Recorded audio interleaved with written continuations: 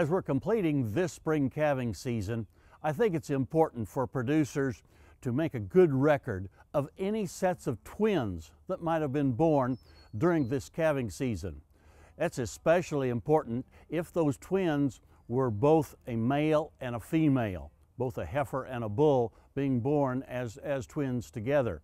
And the reason is that any heifer calf that was born twin to a bull is very likely, over 95% chance, that she will be infertile, incapable of reproducing if we keep her around for a replacement heifer. So that's why we want to have that number written down in our book so that next fall when we wean those calves, we make sure to cull any heifers born twin to a bull so that we're not keeping them as replacements.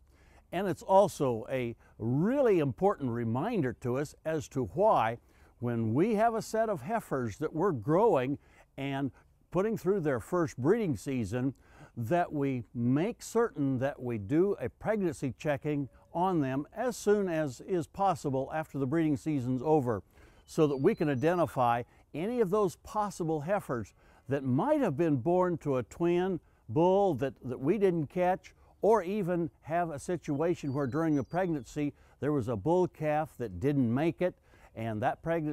portion of pregnancy was lost, but the heifer still survived. That one could still turn out to be one of those infertile Freemartins, as we call them, that we don't want to have in our herd as a reproducing heifer. That then means that this calving season or any calving season, if you find a heifer calf that's born twin to a bull, let's make sure that we make good records and do not keep that heifer calf as a replacement after weaning time.